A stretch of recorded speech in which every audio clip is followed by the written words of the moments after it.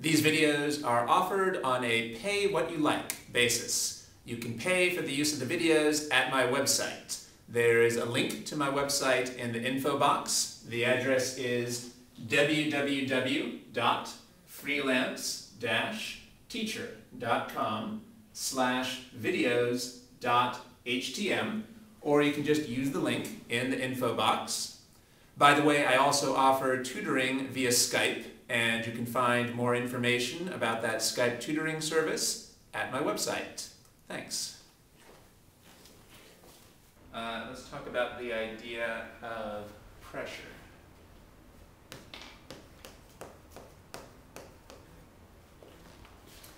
All right, and as usual, we need to learn the key concepts. So pressure, the symbol for pressure, I think your book uses lowercase p for pressure. Lowercase p. And it turns out that the formula for pressure is force over area.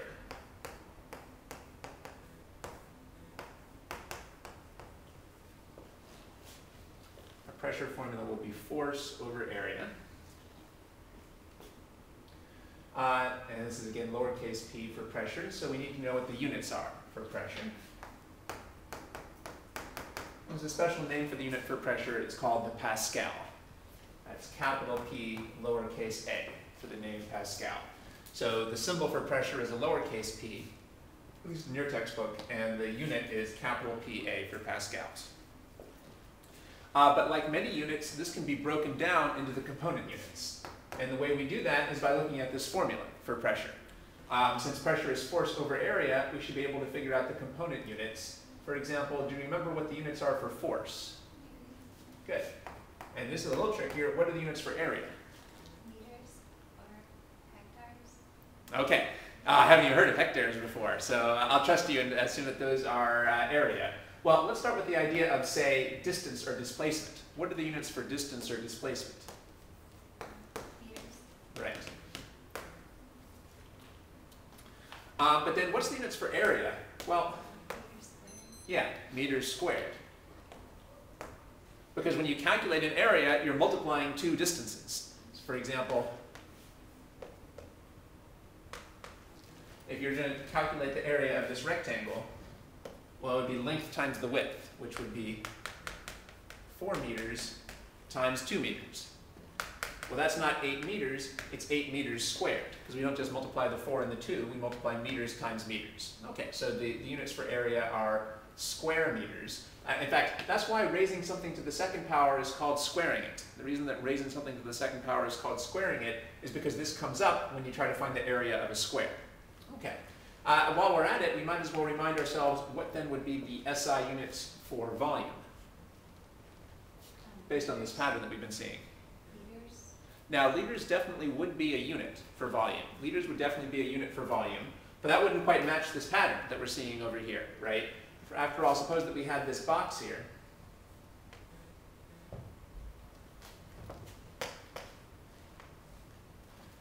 Suppose this box here was, say, 3 meters deep.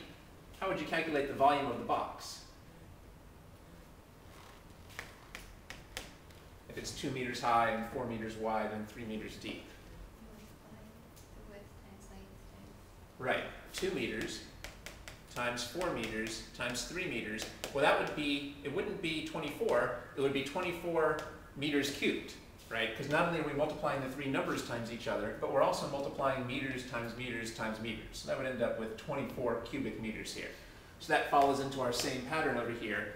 Just like the unit for distance is meters, well then the SI unit for area is square meters, and the SI unit for volume is cubic meters. Again, the reason why raising something to the third power is called cubing it is because this is something that comes up when you try to find the volume of a cube. Okay. Do you know what I mean by SI units? Have you heard that term? So SI is like the System International. Those are the standard units in physics. So you were absolutely right that liters are a unit for volume. And in fact, in chemistry, they're probably the predominant unit for volume. But in physics, the standard SI units are meters, square meters, and cubic meters. Okay. So that's actually going to be some important topics that we'll be looking at today. So again, what should we say are the units for area in this formula here? Meters squared. Right. Because again, we want to be using the standard SI units. Okay. So you're right, we could use, in ordinary life people might use acres or hectares or whatever, but in physics we usually stick to these standard units. All right, so now we've seen that a Pascal is newtons per meter squared.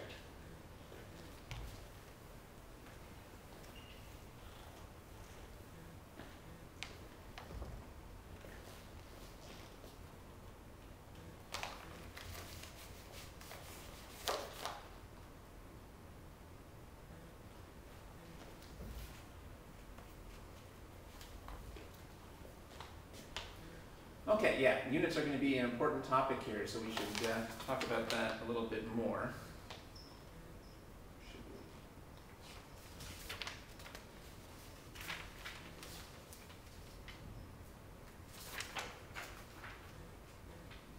Yeah.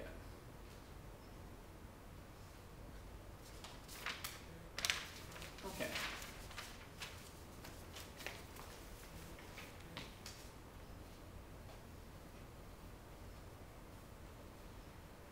Now, people commonly don't use, in some cases, people might not use Pascals for pressure. Let's see what we need here.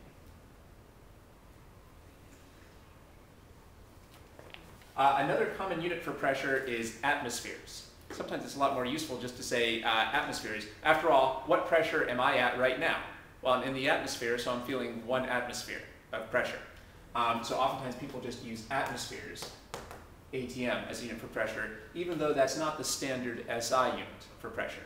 And that means we might have to do a conversion. We might have to convert between Pascals and atmospheres. We need to know where we can find that conversion.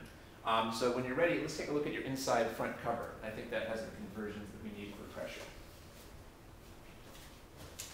Find the pressure conversions there. I'll put us here. Now actually, they have 1 atmosphere is 101 kilopascals.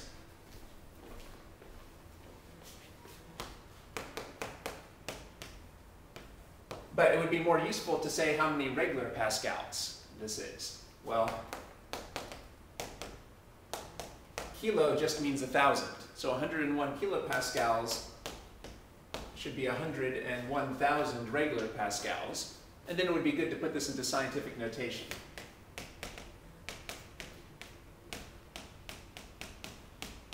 So I think this would be the right way to put this into scientific notation.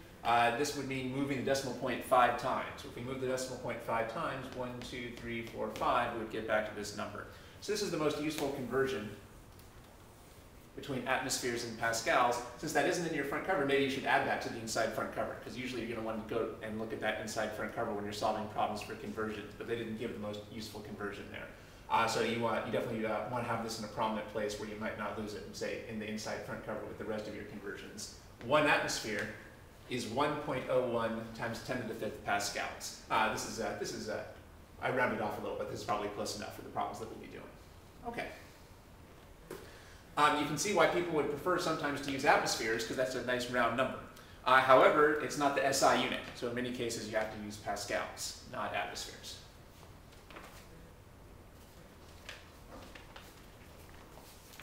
And so if you're just in the atmosphere, you're feeling atmospheric pressure. So you and I right now, we're in contact with the atmosphere, so we're at atmospheric pressure. That's actually an important problem-solving technique. Any point that is in contact with the atmosphere is at atmospheric pressure. So we're in contact with the atmosphere, so we're at atmospheric pressure. Now, another important concept is the gauge pressure.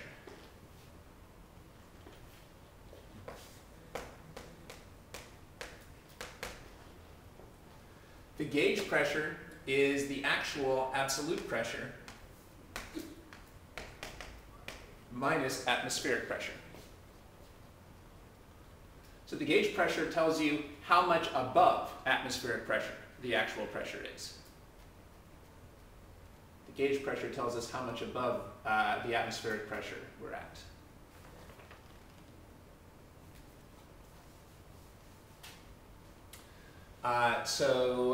For example,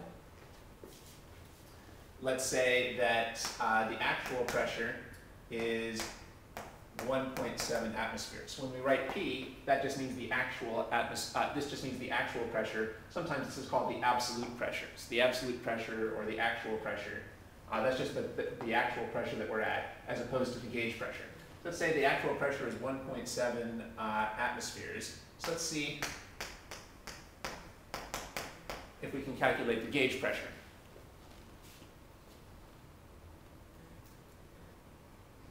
So we can go through that together. We just need to kind of plug into this formula over here. This symbol here stands for the actual pressure that we're at. So what actual pressure are we at here? 1.7 atmospheres. And then we have to subtract atmospheric pressure. Well, how big is atmospheric pressure? I haven't quite spelled that out, but that's 1 atmosphere. Atmospheric pressure is 1 atmosphere. When people say atmospheric pressure, they mean the pressure at 1 atmosphere. So what would the gauge pressure be? 0.7. Right? 0.7 atmospheres.